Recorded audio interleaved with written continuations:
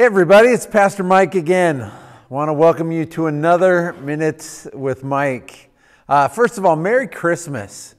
Today is Christmas Eve, and we're blessed to be able to come together and just share in the birth of Christ. And so I pray that wherever you are, that you and your families are safe and you're doing well this time of the year, and that you are able to connect with your loved ones as we move forward the next couple days, either virtually or hopefully in person as well. And we are preparing today for our regular Christmas Eve service. Now, to say regular in 2020 is always a little weird because it will be different. It's going to look and feel different, but we're going to have the same traditional elements.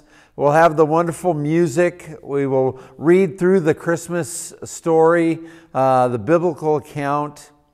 We will have a lighting candle ceremony at the end of the service in which we sing Silent Night together.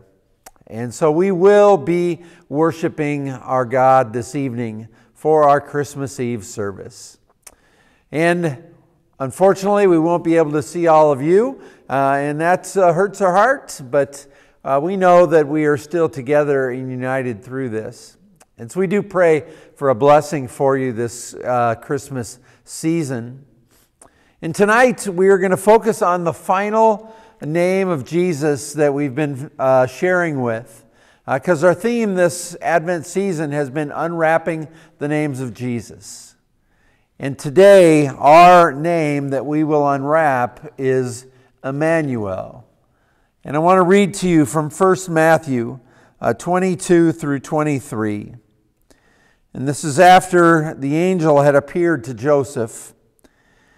In verse 22 it says, "All of this took place to fulfill what the Lord had said through the prophet. The virgin will be with child and will give birth to a son, and they will call him Emmanuel," which means God with us. That is the final name of Christ, God with us.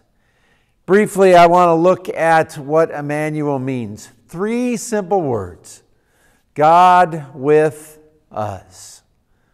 To unpack that briefly, God, what does that mean?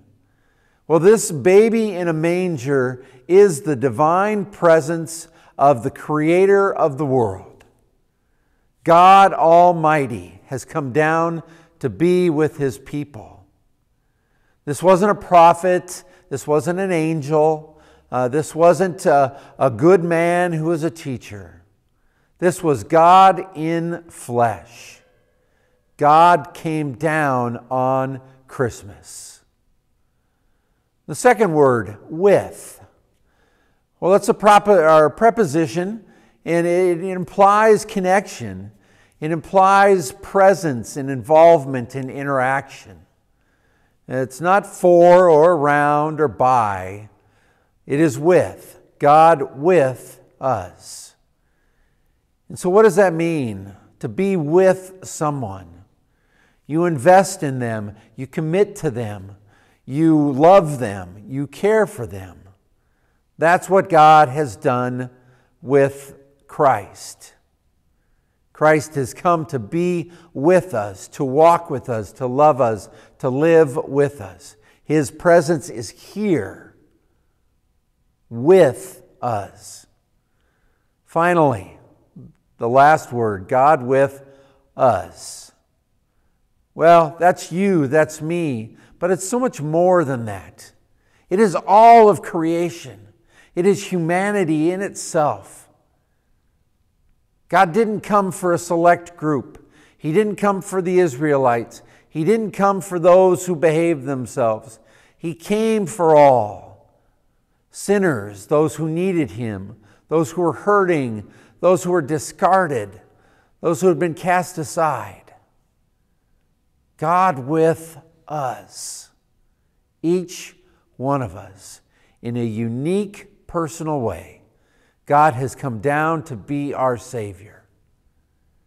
That's His name. That's who He is. That's what He is.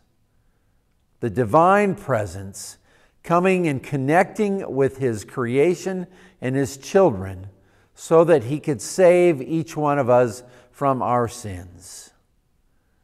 That's what Christmas means. That's what we celebrate. That's what we will honor tonight in our Christmas Eve service.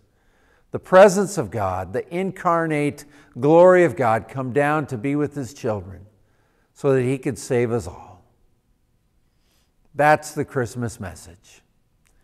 And so I thank you for sharing with me just in these few moments. And I thank you for connecting with us through Facebook and through our YouTube channels. You can always subscribe to our YouTube channel. You can like us on Facebook and share it with your friends.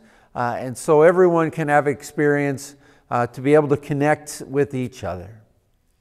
And so I say to all of you out there, Merry Christmas and have a blessed New Year.